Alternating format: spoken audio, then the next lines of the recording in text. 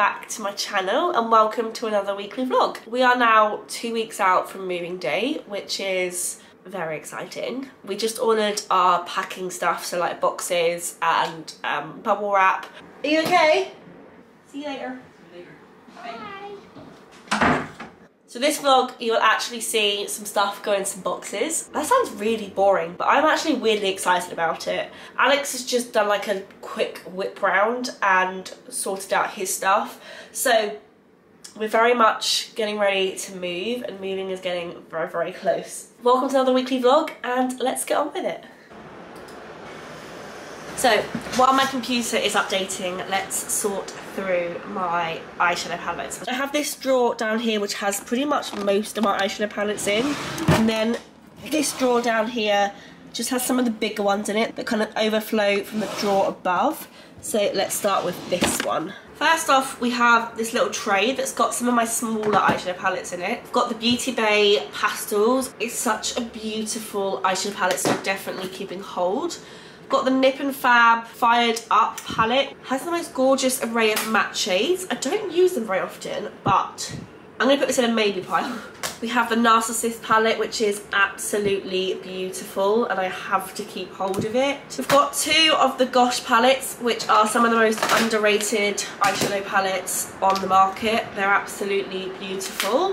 The Tarte Tartlet palette, you can't not keep this palette, so that's got to stay. This is the e.l.f. Mad for Matte palette. It's in Summer Breeze, but I think I've reached for this like once since owning it, so I'm actually not going to keep this. I've got the Zoeva Matte Voyager palette, which has some really lovely kind of warm toned neutral shades in it. I've got my Max Factor Smoky Eye Drama Kit. I used to love this, and it has a really lovely shade in it here, but I just don't reach for this anymore, and I have a lot of these shades in other palettes, so I'm going to actually get rid of that one. I've got the NYX Ultimate Edit Petite palettes. So this is a really cute little palette. I'm going to close this. But once again, I just don't reach for this like ever, so I'm going to pass on that one. We have the Wet n Wild Rosé in the Air palette. This is a dupe for the Modern Renaissance palette, which I also do have. They are both beautiful palettes, and I am going to keep hold of both of them. Got the Max Factor Masterpiece Nude palette in the shade Rose Nudes. Max Factor, underrated brand. I love some of their stuff, so definitely keeping hold of that one. So that's emptied this little tray. I've got my Too Faced Teddy Bear palette, which I got for my birthday. I've been using this while I was away last week, and it's a really, really lovely palette, so definitely keeping hold of that one. We've got the Marc Jacobs palette, which is beautiful, so 100% keeping hold of that one. I've got a stack here of some of my most used palettes. These are 100% all staying. So we've got the Zoeva Cocoa Blend palette, which, I mean, I'll give you one guess which shade is my favourite. We've got the Like Sophie Does Nails Revolution palette, the Anastasia Soft Glam, Urban Decay Naked Heat palette. This has become one of my favourite palettes ever. Luna Beauty Life's a Drag palette, and it's absolutely beautiful. There's a bigger version of this out now, and I kind of want it. This is one of those palettes where I use it and then don't use it in kind of phases, but this is the Urban Decay Born to Run palette, which has some really lovely shades in it. I quite often forget that it exists. And then the Vive The Essential palette, which is one of my favourite palettes of all time, and I really, really want her second one. Then at the back here we have the Charlie Betty Beauty The Earth palette. This, I think, is my favourite PR package I've ever received. We've got the MUA Burning Embers palette, which was a real classic when this first came out, but I haven't used this for years, so I'm actually going to pass that one on. Got the Violet Voss palette, which is another beautiful, stunning, warm, neutral one. Zoeva Nude Spectrum. Something about it, I just can't get rid of it, so keeping hold of it for sure. I mean, anyone who gets rid of MAC eyeshadow palettes probably needs some seeing to, because this palette would have cost me like 100 quid. So I am probably going to hold on to this till the day I die.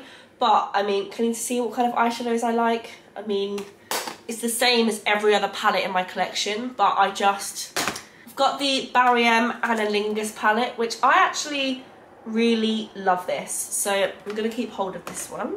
I forgot I owned this palette. It's the Huda Beauty Desert Dusk palette, but it is beautiful and I should probably start using that more often. I've got a Dear Dahlia palette here. This shade here is beautiful, so I'm going to keep hold of this one. I got gifted the Friends Revolution set, but I don't think I ever used this palette. Like, I don't know if these are massively my thing. I think if I was going to keep any of them, it would be this one. I might keep this one just because I haven't used it yet. Try this one out and then I'll pass on these two because I clearly just don't use them. Got 3 more palettes in here. I've got the Milani palette I can't find the name for. This is beautiful and has the nicest shades of green. Maybelline Nudes of New York palette. Maybelline, there is something about the eyeshadows, they're a bit shit, so I'm not going to keep that one. This palette is so cute. So this is the Red Panda palette from Endangered Cosmetics. It is the most adorable thing in the entire world, so I'm going to keep hold of it. I've got the Juvia's Place Mini Masquerade palette. Just adore this. The shimmers in this palette are literally the most stunning things in the whole wide world, so 100% keeping hold of. Did so with the Morphe and James Charles palette, which I love. Basically, if I need a bright coloured eyeshadow, this is the palette that I come for. Ditto with a Jaclyn Hill Morphe palette. If I want like a nice standard warm toned neutral shade, this palette's where I come to, and oh my god, mine looks battered. You know what, I'm going to get rid of this. This is the Beauty Pay Evolve palette, and this was one of their first palettes they ever came out with, and a lot of these shades look so similar on the eye, so yeah, I'm going to get rid of this one, but I will keep pretty much everything. So I'm going to pop it back into the drawer and then I'll give you like a little rundown of what I'm actually keeping.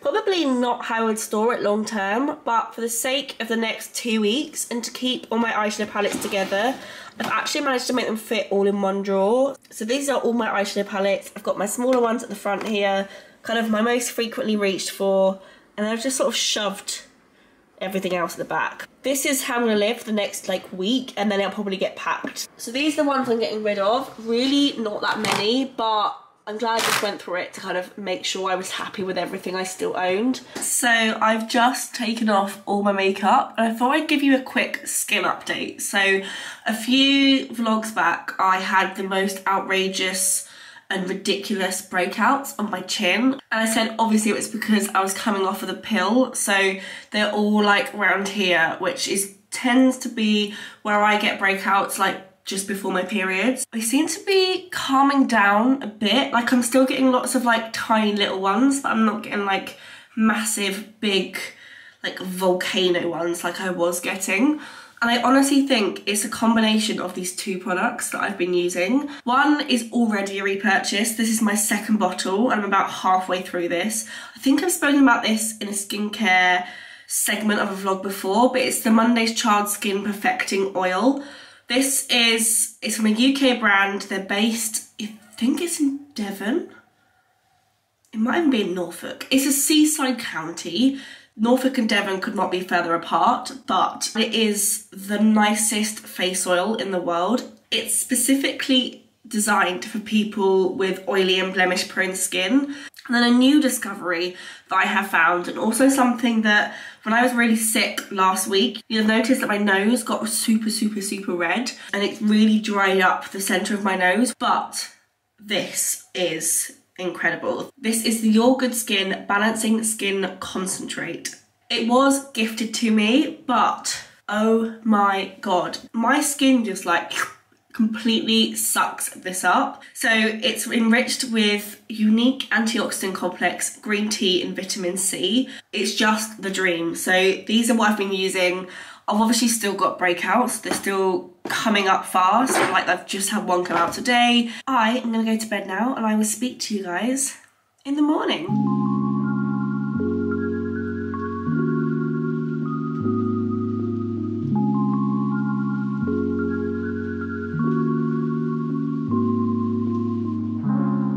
Hi guys, so it's Sunday. I don't think I've actually said hello to you today. Yeah, we've just been sorting some things out. You'll have seen this morning that I took some bags of clothes to the charity shop. So I've put on some weight during lockdown, it's no secret. And while I'm sure I could lose it if I wanted to, it's just a fact of life. Weight fluctuates. I'm still healthy, I still eat well, I still move my body, like everything's great. So I just got rid of all the clothes I was hanging on to that I didn't fit in anymore. I just thought I would get rid of them and start fresh. Having a really, really lovely day.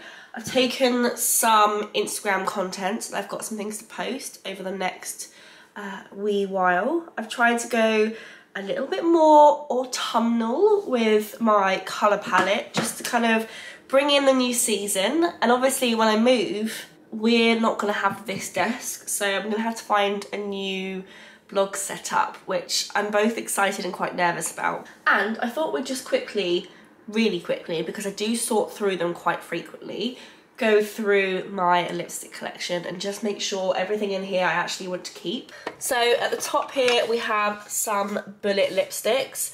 I don't really get on with this Friends lipstick from Revolution, so I'm gonna pass on that. And this Gosh lipstick has actually just expired. I tried it on the other day and it felt and smelt really strange. But everything else in here I'm gonna keep hold of. Next drawer down, we're talking more kind of high-end expensive lipsticks. I've got 2 from MAC, 2 from Charlotte Tilbury, 1 from Stila and 1 from Fenty. I'm going to keep hold of all of them because they're all beautiful. Next up, we have the other counterpart Gosh lipstick that's gone off. And then I have my Revolution lipsticks, which I am just obsessed with. So they are all staying. We then have the Dear Dahlia lipsticks. I actually really love these, but a lot of the shades are quite similar, so I think this is one of those things I'm going to sort out in my own time and just keep probably half of them. Up here we have my lip pencils. So I'm slowly working my way through these, so I'm just going to keep hold of all of them. In here we've got kind of lip glosses and lip toppers. I can smell quite easily that this lip oil has gone off. I just don't wear either of these two. So this is a Skin Chemist Rose Quartz Youth Defense Lip Balm, and this is the Too Faced Lip Injection Extreme. I just don't wear them, so I can't quite see the point in keeping hold of them. Ditto with this. I picked it up recently, but I just did not get on with it. It's the Rimmel Oh My Gloss Plumping Lip Gloss, so I'm going to pass on that one. And then keep these. Next up we have the Rimmel lipsticks and some Bourjois lipsticks. These are all beautiful, 100% keeping hold of all of those. We then go down and we have 3 of these lipsticks from Maybelline. They are lovely lipsticks, but I've had them for absolutely years, so they should totally go in the bin. And then we have 2 of the L'Oreal. These are kind of like their shiny colour, shine, re-shine, whatever they're called, lipsticks. So then over here we head into kind of liquid lipstick territory. At the top here we have quite a few these aren't firm favourites, but lipsticks that I do wear. So we've got the NYX Powder Puff, which is beautiful. We've got one of the Revlon lipsticks. They have loads in this kind of packaging. They're all really, really lovely. We've got the Wet n Wild Mega Last Liquid Catsuit and a Smashbox liquid lipstick. So these are all lovely, so 100% keeping hold of all of those. This is like my favourites drawer. So we have the L'Oreal lipsticks, which we all know I'm obsessed with. The NARS liquid lipstick, which is beautiful, and then the new kind of NYX double-sided lipsticks, which I'm obsessed with. Next up, we have some more nude lipsticks. So I'm going to actually pass on the Nip and Fab lipsticks. They're really super drying. This is really lovely. This is what I've tried recently. It's the Revlon Cloud Blotted Lip Colour. It's like a really subtle, like really comfortable lipstick. The Dose of Colours is beautiful. The Illamasqua lipstick is stunning. This is Birthday Suit Sleek, which is another beautiful matte lipstick. And then I've got this Huda Beauty liquid matte lipstick. So I got this in the advent calendar and the shade doesn't really suit me, so I'm gonna pop that over there. The penultimate drawer, so we've got more liquid lipsticks. This Ofra is a repurchase. I've had 2 of these before. This is the Charmed liquid lipstick, beautiful. This is Malva Wet n Wild, which is a lovely, lovely shade. This is the L'Oreal Ultra Matte Liquid Lipstick in Le Macaron. I don't hate this, but I don't love it either. So I think that can go in this little to get rid of pile. The Revlon Colour Statin Ink is beautiful. I really want to get like a red in this formula. I think a red in this formula would be really, really lovely. And then I've got one of the Bourjois lipsticks, which I also adore. And then last but not least, these are more kind of lip glossy things. So I just don't wear lip gloss, and if I am, it's going to be the Fenty one that's in here. So I'm going to get rid of the Sleek Matte Me Metallic, the Maybelline Lifter Gloss, and the Pixie by Petra lip gloss. Then we have the Trifle Cosmetics Lip and Cheek Jam, which I used to adore. I used to love this so much, but it's completely dried up. This needs to go in the bin, but I did really enjoy this while I had it. I got an empty drawer. I don't think I did too bad. That's like a good healthy amount to get out. I'm now just going to condense the collection into like just a few drawers. There you go. It fits into, why can't I count? Fits into 7 different drawers. So this is my entire collection. So yeah, considering I did my wardrobe this morning, I think we are pretty much there with the decluttering and organisation of this flat. I think we're pretty much in a place where we can start packing. So suddenly it's dark when I commute home, which is a bit different. The sunset though was like, I have to make some more food. Obviously, we eat every day. I've discovered a new album today, which I am obsessed with. If you don't know who Marissa Wallace is, she was Becky in Waitress on the West End, but she's been like lots of other things as well. She came out with an album in 2020, was totally unaware of its existence, but I have just started listening to it. Oh my god, it's amazing. Let me play you as much as I can get away with.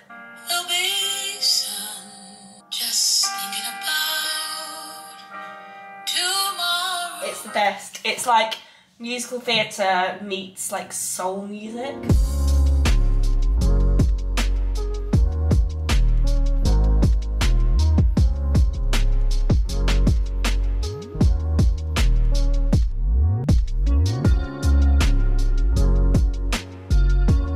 If you really like cooking, I cannot recommend enough buying like ready chopped garlic in like a little tin like this. It's just like ready chopped up garlic. This lasts for months. We've had this for about 8 months and we're nearly finished. Oh, it smells the best.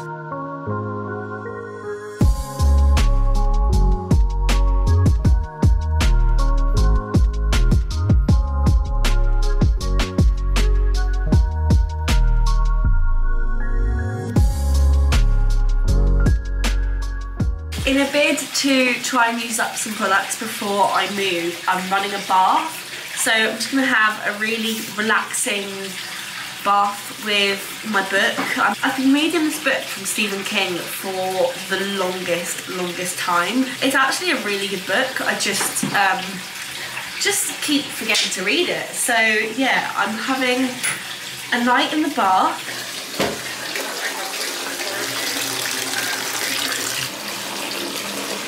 The boxes have arrived.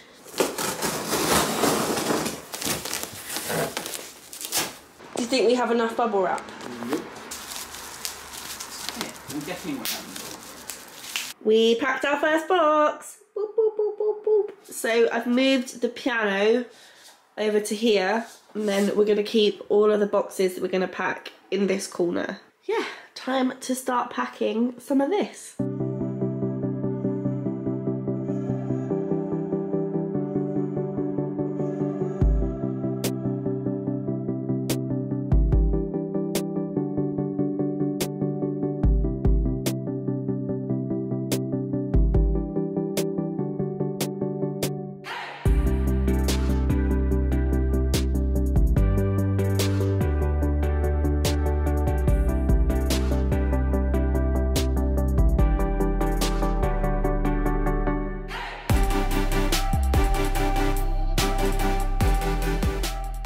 Guys, so today is Wednesday. We got our boxes yesterday. You'll have seen that I packed 1 box and half packed a second box. We need to actually start packing because we're out for dinner on Thursday, we're out to the theatre on Friday, and we're dog sitting for my mum at the weekend. So we're losing the rest of this week. So we need to start packing. We are well on the way to eating through all the food in the house, which is another great achievement.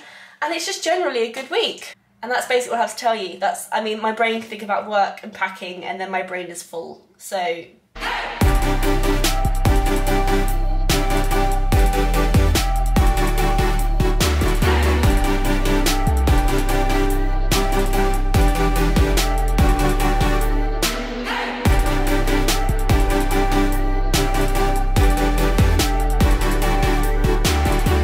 So I'm off now to go to the Barbican to watch some music. BBC singers sing Fiore's Requiem, so can't wait. Finally get to leave work.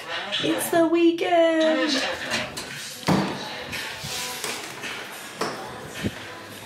So I'm gonna end this weekly vlog here. Yeah, the moving has officially started, which I am the most excited about. But yeah, I really hope you guys enjoyed this vlog. If you did, please give it a thumbs up and click subscribe, and I will see you guys next week for more packing. Bye!